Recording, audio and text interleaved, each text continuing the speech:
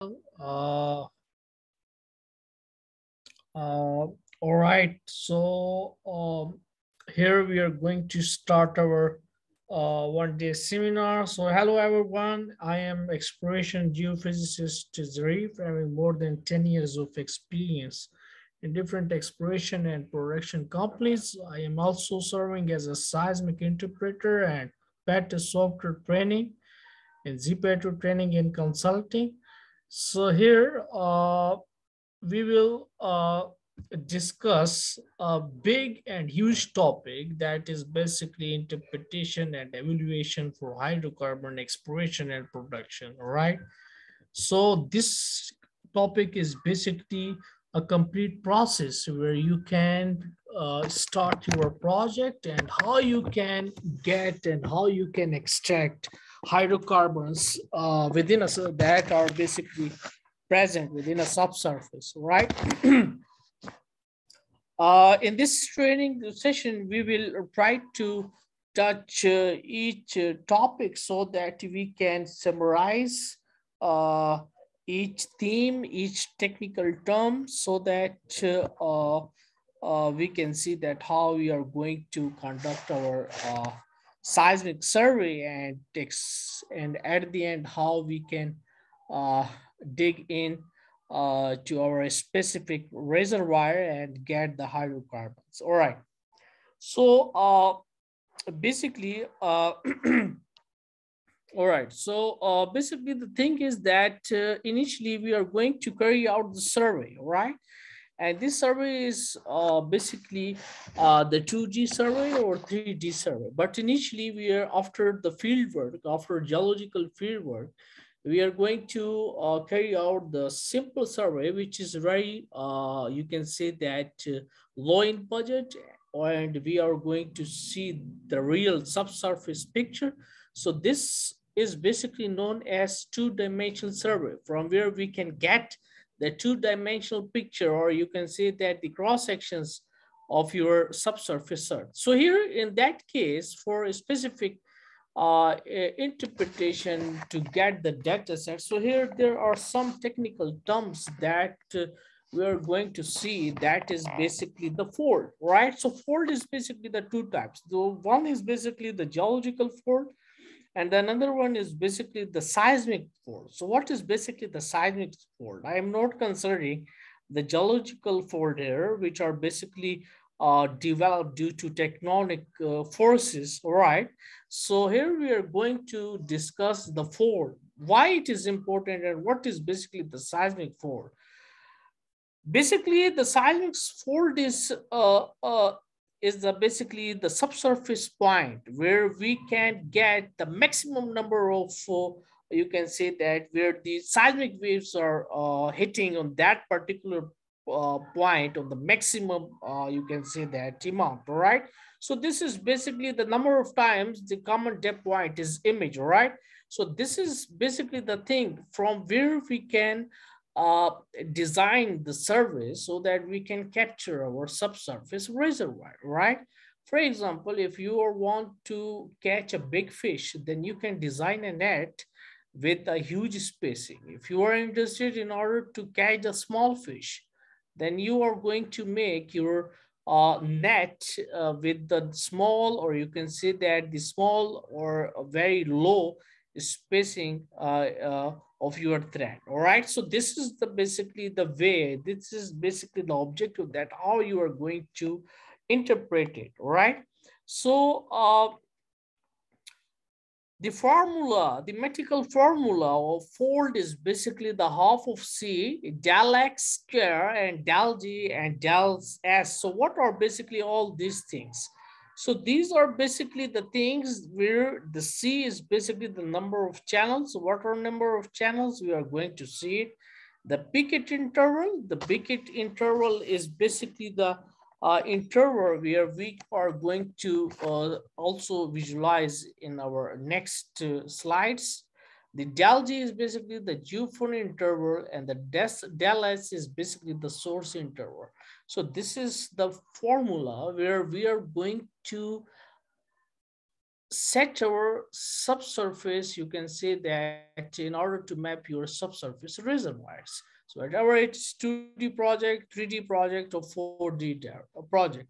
So due to they have some little bit differences in 3D fold, and you can say that the 4D depending on your survey after some and specific particular time. All right, so here in that case, this is basically the thing from where we can design as well as we are going to calculate our economic power. All right, so due to depending upon on your economic budget, all right, and your subsurface reservoir target, we are going to formulate all these things in order to capture our subsurface reservoir, right?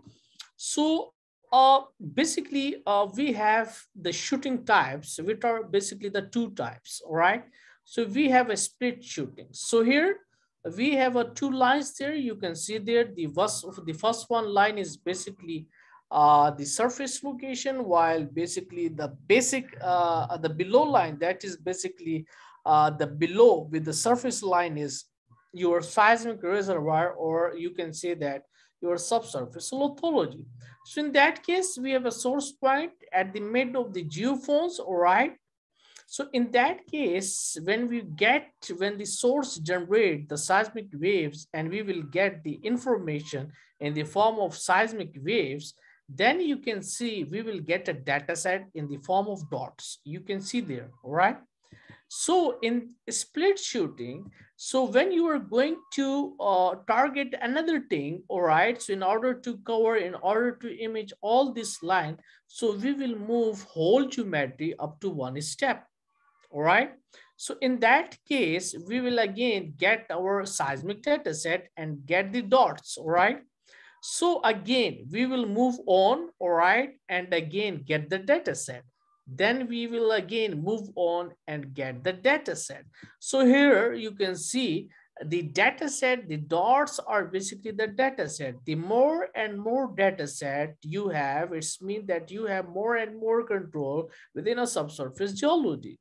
So when you have more and more control, then you can easily interpret, then you can easily image your subsurface reservoir, all right?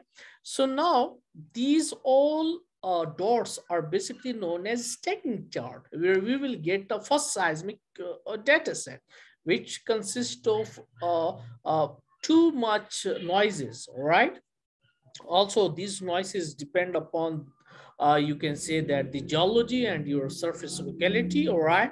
So this is the way that how you are going to collect your data, because the process is that the seismic interpretation, all of your interpretation is just like a field of wheat, all right? So if you have a wheat field, you are go there, all right? You can see the wheat. So when you collect seed by seed, so it's mean that you are doing seismic data acquisition.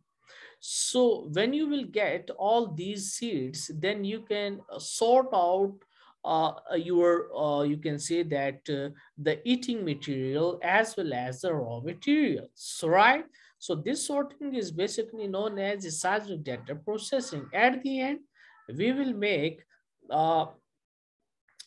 you can say that the breads, you can pastries and sandwiches, different type of breads, right? So these are basically known as the seismic data interpretation. So in that case, the whole topic is too much large. We will not cover all these things, but we will generally show to you that how all these things work in your, you can say that when we will get the seismic data information, all right?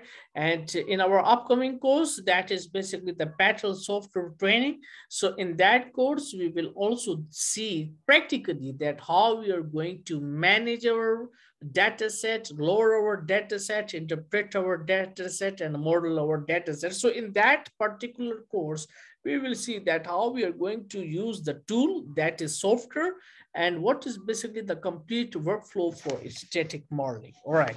So why we are discussing these folds and split shooting? Because when you have a good fold data set, so you can see a good image of your seismic data set. So when you have a good image of your seismic data set, then it means that you can easily interpret your data set. All right. So this one is basically the fold coverage, where at the midpoint you will get maximum number of you can say that the value of the fold. So it means that at the center of your seismic section, you will get high quality of your data set rather than, or you can say that when you will compare at the end and the initial and the end side of your data set, the mid one was very or very good, and the all other is basically the low quality of your data set, right? So these are basically the fold where we will get the maximum number there, and from this formula we can also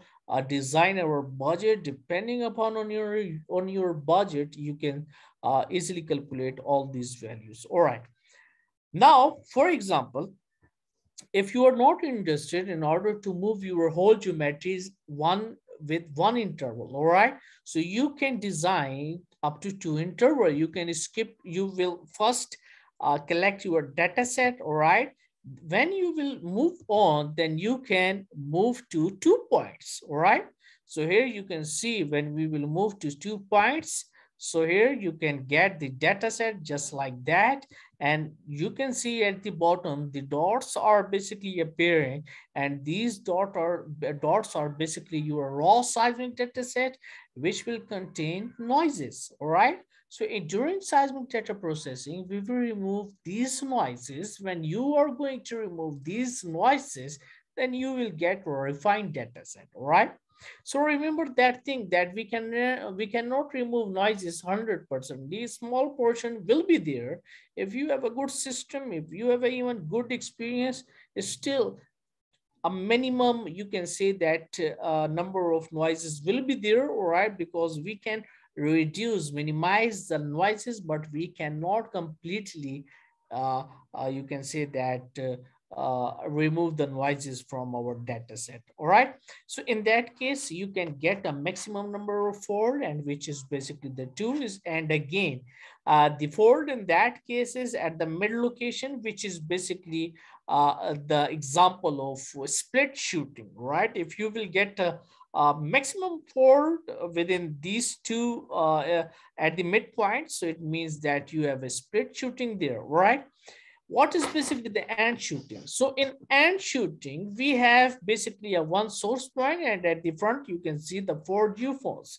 So when the seismic waves propagates within a subsurface, then we will get a data set in the form of dots, you can see there.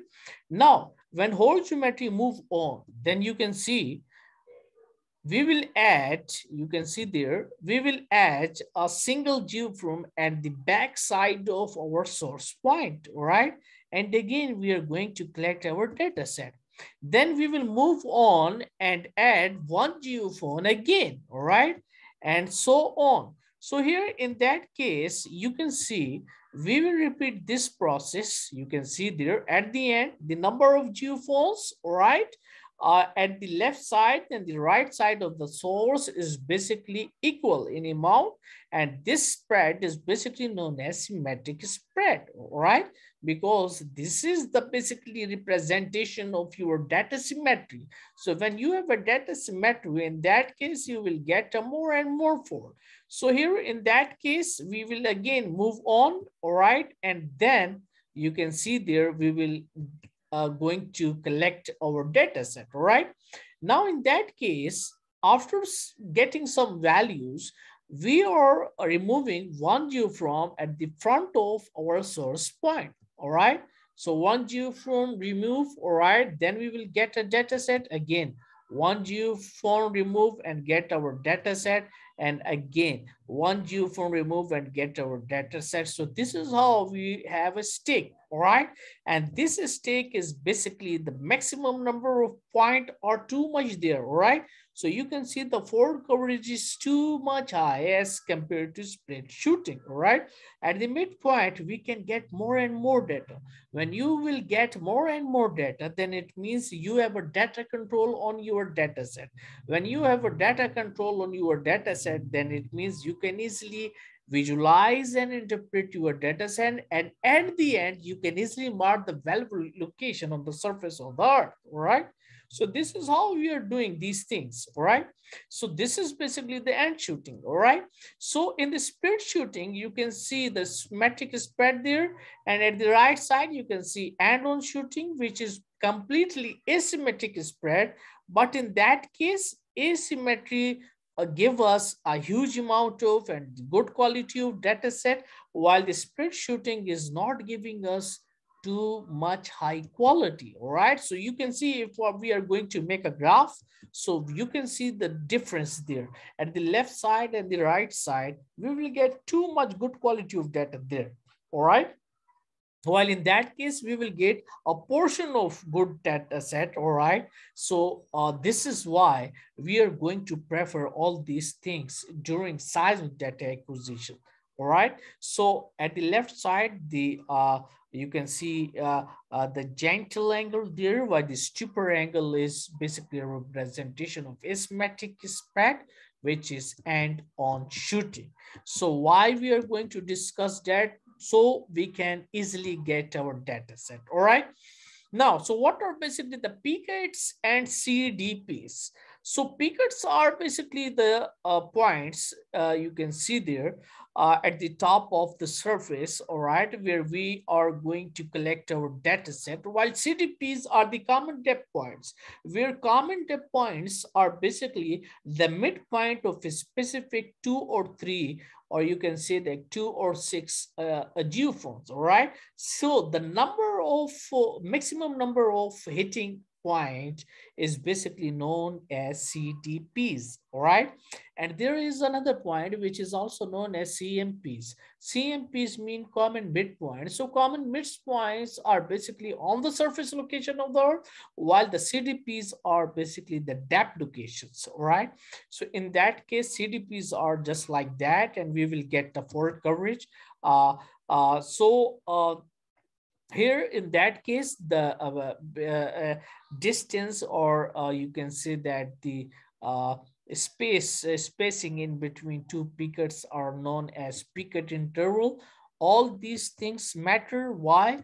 Because all these things depend upon on your budget, all right? So during seismic data acquisition, because it is a very expensive job, so you can see all these things, all these, you should remember all these things in your mind. After that, you can discuss, and after that, you can design you can say that the information, all right?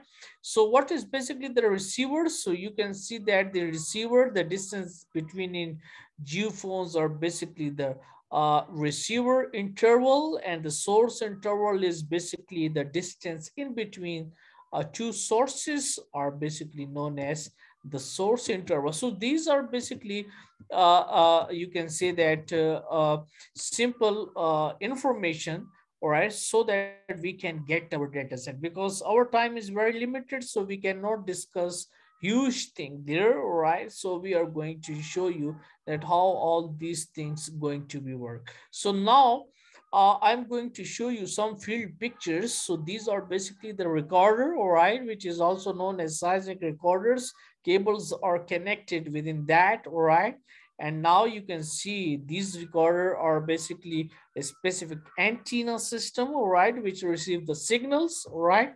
So now we have a geophones group, all right? So within a group, we have a large number of geophones there, all right? And we have geophone connector plugs, all right? So these plugs are connected with geophones, and we are going to record our data set, all right? So the next is, you can see the similar things, the cables, which are basically the geophones that are basically connected in these within a surface of the earth, so that we can get our data set very easily, all right? So this is basically the jumper where the all geophones are at the end connected with these jumpers, right? So now we have a sources. So we have different type of sources. The most common sources is basically the vibrator, right? So vibrator is basically consists of hydraulic plate, and this plate is basically connected with the hydraulic system. When it touches the ground and vibrate, then the seismic waves propagate within the subsurface, and at the end, with the help of geophones, we are going to collect our data set, right? So you can see there, so it touches the ground there, all right? So in that case, we have the seismic waves are propagating. This one is basically the hydraulic plate from where we are going to getting our data set. So these are basically the source points, right? These are basically the source thing, right? So not, you can say that the information which is basically related with a receiving part, all right? So initially we will get the seismic data set, right? So this seismic data set for getting is seismic acquisition, and this fault is very matter. So if you are working, if you have a project which is basically related with 3D, all right, seismic, then 3D seismic have a specific fault there, all right, from where we can get the source points, and also we can get you can say that the cross lines there, the inlines there, and we are also going to design a budget, which is basically design a survey, which is basically depending upon on your whole budget. All right. So now I'm going to, because the course is too much big, so it's I'm going to show you that how all these things are going to be work, and how these things are we can handle in any software, all right? So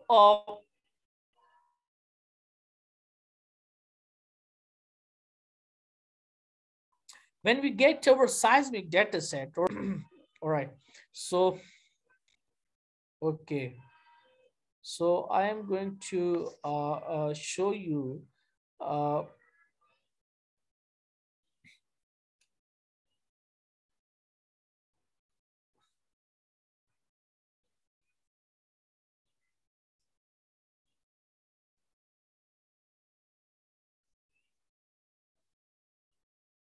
all right, so I'm going to show you the seismic modeling. So what is basically the seismic modeling, all right, or you can say that the seismic simulation, all right.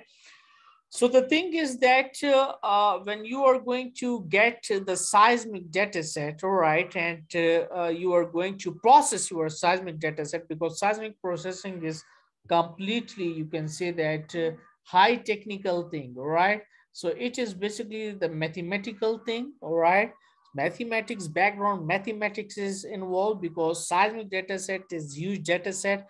We are going to set up all this data set in the form of matrices that you have read in, you can say that in your 10th grade or 12th grade, all right, because it is basically a huge data set. So due to different techniques of machine learning, so we will we will try to refine our data set in the step of seismic data processing, all right? And then at the end, we will get the seismic data interpretation, all right? So the seismic data interpretation is very important technique in order to visualize your subsurface cross sections or your subsurface models, all right? So we are, in that case, we will discussing the 1D and the 2D forward modeling, all right? So 1D forward modeling is when you will get a seismic data set and you have information of your well data set that are basically present at the end at the surrounding areas.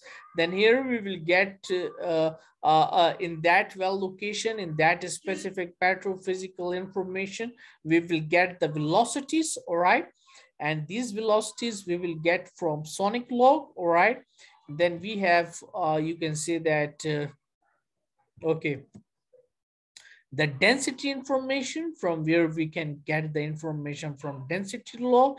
Then the software computed a series, which is basically a reflectivity series, or you can say that RC coefficient, all right, which is basically the division of the density caustic impedance, all right, and you can a caustic impedance of the first layer and the caustic impedance of second layer. Then we will generate a wavelet, all right, which is basically known as the source wavelet, and we are going to convolve this wavelet with reflection coefficient series and get a model, which is known as 1D forward modeling. So this all technique we are going to see in our upcoming course, that is basically the Patel software training, all right? So in this Patel software training, we are going to see that how we are going to, and why we are going to make the seismic synthetic seismograph, all right? So this one is basically the synthetic reflected series, all right, which is also known as the 1D forward modeling, all right? So we have basically the different frequencies there. It started from 15 hertz till 75 hertz. So we prefer in seismic data that we will get a data set or refine our data set which are basically in high frequencies rather than low frequencies, because high frequencies capture each thin bands while the low frequencies cannot capture thin bands. So if you can see a thick bedding in your seismic section, that it means that you have low frequency data set. So if you have, you are going to see a small beds there, thin beds there, right? It means that you have a good quality of your data set, which is basically the high frequencies. But the problem is when the seismic waves propagates within a subsurface, then the high frequencies absorb or attenuate, all right? While we will only have low frequencies. So during seismic data processing, we are going to reintroduce, we are going to enhance the high frequencies so that we can get a good image, all right? So these high frequencies are very low penetration. So due to low penetration, we can't see. So when we can't see, it is difficult to detect the thin beds and the deep information. So during seismic data processing, the main theme of the seismic data processing is to enhance the visualization power. So visualization power is your frequency. If you are enhancing your high frequencies, then it means that you are getting a good result, all right? So now here you can see the convolution process, which is basically the reflection coefficient series and the synthetic seismogram, which is 10 to 19 hertz up to 75 hertz, all right? So these are basically the different waves types that are basically the summed wavelet, Ricker wavelet, clouder wavelet, up to you that which kind of wavelet you are using in seismic data acquisition as well as in order to make your model. So in that picture, in the first picture, you can see the thin bed is there, all right, due to high frequency. But in first picture, you can't detect the thin beds here, here, and here, all right? So you can't detect all this information because we have low frequency there. So therefore, we are going to try to enhancing our high frequencies, all right? So now the thing is that how we are going to generate all these things.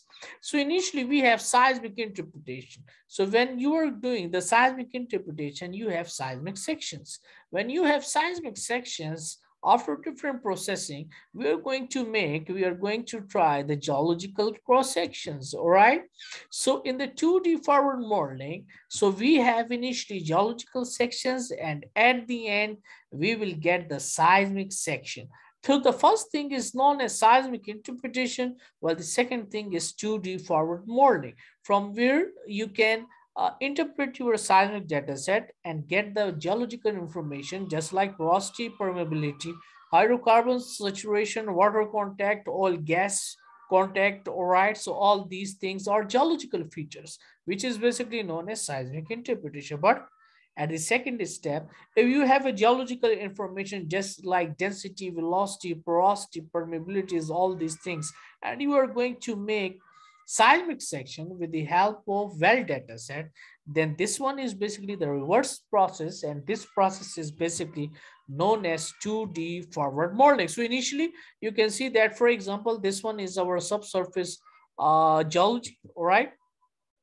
So in the 35 hertz wavelet, we can get the seismic image from our geological cross section. That is basically, you can say that the well inversion, right? This is also basically, you can say that the well inversion, you are inverting your well data set into your seismic data set. If we are going to increase the frequency, then you can see a good image result is there, because frequencies are increasing. High frequency mean good quality of data set. All right, now 100 hertz, again good quality is there, all right? So this one is basically the seismic waves from where we are going to get our data set. All right, so at the end we are going to see, when we are going to interpret all these things, then our main objective is to mark the well location. So for example, this one is basically our subsurface geological structure, all right? So we have an anticline, or you can say that the fold is there, all right? So we have a different lithology, that is Mississippian, Jurassic, Lower Cretaceous, and the Upper Cretaceous, all right? So the thing is that there is a well on the hinge point, all right? So hinge point from where you can get maximum amount of your hydrocarbons. Then we have a limb point well, all right, in order to see the extension, all right, which is also known as the appraisal well. And we have proposed Mississippian test from on that location, so that we can get the information. Maybe there will be there in that lithology. So all these things we are going to discuss in our in a very good detail in Petal software, that we will start from our next month. So in our next month course, we will see all practical values in the Petal software, all right? That, and we will also share with you the data set and the presentations, because this course is up to 3 to 4 days complete course. And in that course, we are going to see the seismic data interpretation, seismic data management, data QC, wells correlation, workflow for static modeling, and most importantly, that how we are going to use our Petal software. So for now, I have tried to summarize my lecture and pick very important point, because time is very limited. So we will discuss all these things in Petal software course in very deep detail. So thank you very much.